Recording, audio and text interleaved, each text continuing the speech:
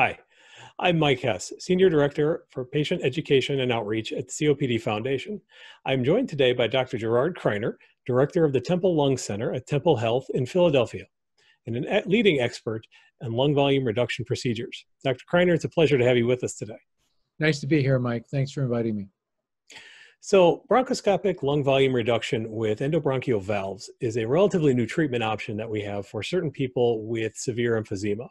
Could you let us know a little bit more about why someone would have this procedure done and how these valves work?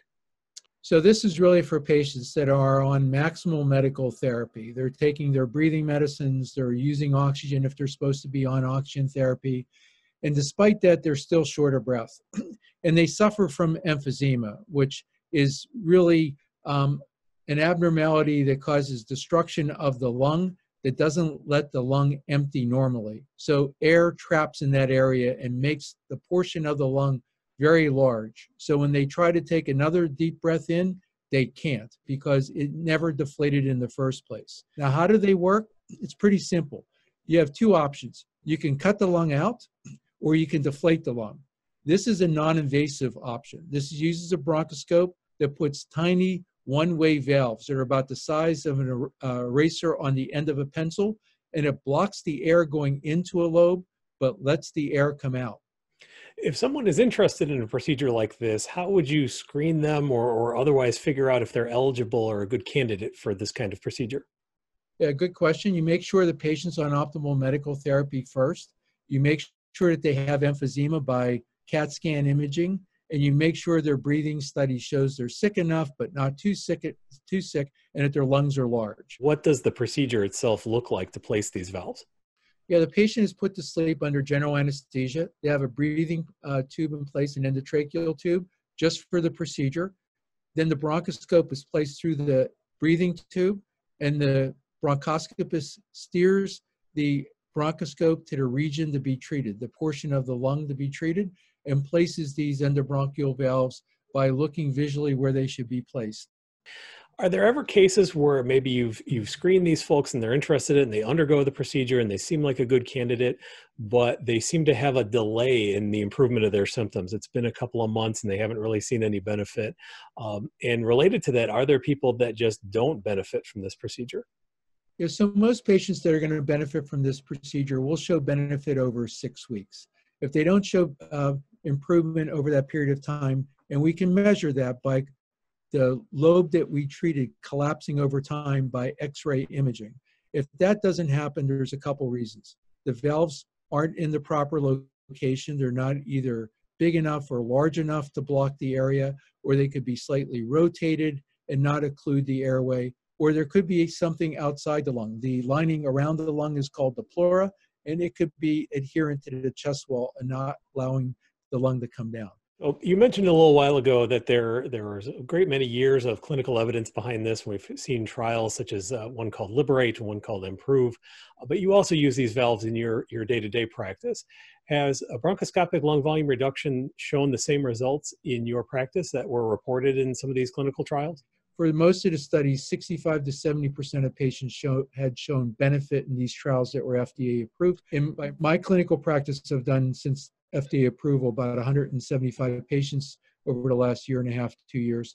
And our treatment outcomes are a little bit better because we basically pick patients that are most likely to improve and don't use this therapy on patients when other forms of therapy might be more appropriate to a patient. Have you seen any surprises in the real world data?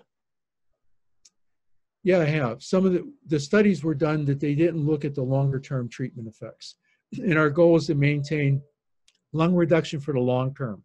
So in some cases, we have to readjust valves because over time, they may torque a little bit or they might move slightly, and patients to maintain that effect might need to get a repeat treatment effect. So we've talked a lot about the upsides to this particular procedure. Are there risks? How's the safety profile look?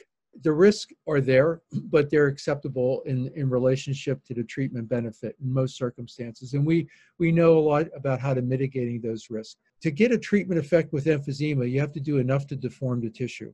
And when you have that deformation treatment effect, that will cause that lobe to collapse and another lobe on the same side to expand. And if that's beyond the point of the normal plasticity of that non-treated lobe, then it can make a small rent in that may cause an air leak that you might need a tube in the chest to be able to let that heal over a couple days. Have you come across any common misconceptions in your practice that people have about the bronchoscopic lung volume reduction? People or patients. So I think most patients want to come off oxygen, and that's a laudable goal. This might help your oxygenation, but doesn't really erase the need in most patients. It may decrease the need in about 85%.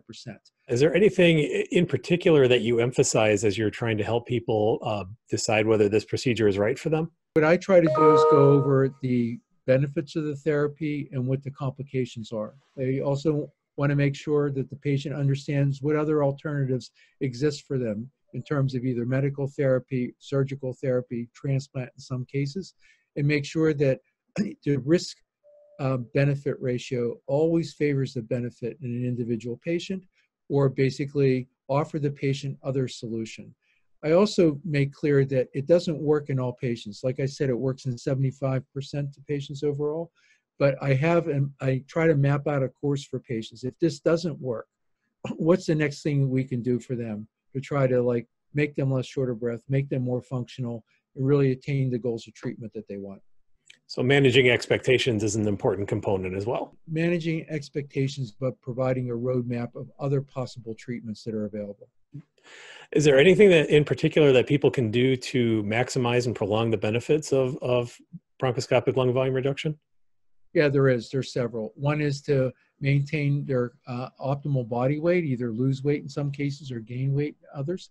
Exercise and improve their functional performance by having, we have patients do acute rehab before maintenance rehab, and that should be a lifelong effort. And then the third thing is take the medications and non-medical therapy important for COPD. If that's related to just inhaled therapies or inhaled plus oral or use of oxygen, and get vaccination. If there's one thing in particular that you would tell physicians who are thinking about referring a patient to your program or to another BLVR program, what would that advice be? I think the most important thing for the referring physician to be comfortable with the person that they're referring the patient to for the procedure, have confidence and have a dialogue with them, and transfer information back and forth freely. Work together as a team with the patient. Great. Great. Dr. Gerard Criner from the Temple Lung Center, thank you for spending some time with us today and sharing your expertise on bronchoscopic lung volume reduction procedures. Very much. Pleasure.